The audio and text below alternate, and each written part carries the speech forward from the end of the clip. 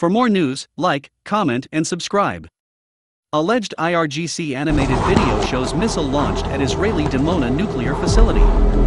Earlier on Thursday, the IRGC commander, Major General Hossein Salami, stated that Israel's national security bubble has burst, claiming that the regime can be destroyed through just one operation, pointing at a series of recent security incidents in the Jewish state.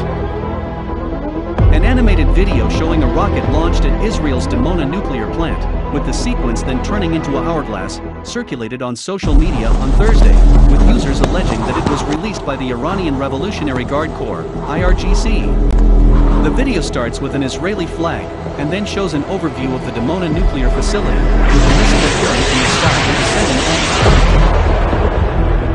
the ground. The Dimona facility, located in the Negev desert, houses Israel's first nuclear reactor.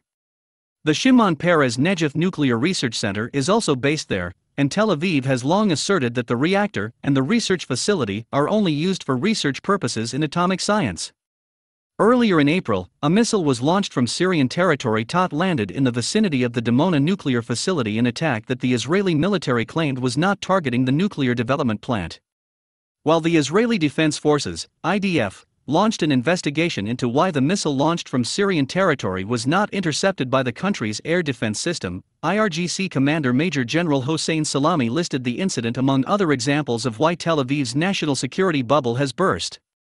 Israel's biggest weak point is that whatever tactical measure on its part can also be a strategic defeat, meaning that the regime can be destroyed through just one operation, he said, pointing at last month's explosion at an Israeli rocket factory, a reported attack on a Mossad office in Iraq, and an oil refinery fire in Haifa in late April. The Dimona animation, which has not yet been commented upon by Tel Aviv, comes one day after another video was broadcast on Iranian TV showing the dome of the U.S. Capitol building exploding and hinting at liberating Jerusalem while picturing views of the Temple Mount.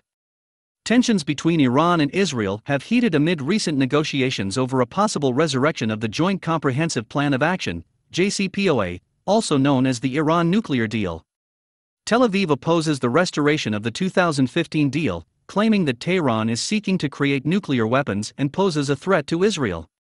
The Islamic Republic has consistently outlined that its nuclear program remains exclusively peaceful. If you like this video, hit the notification button for more news. Thank you for watching.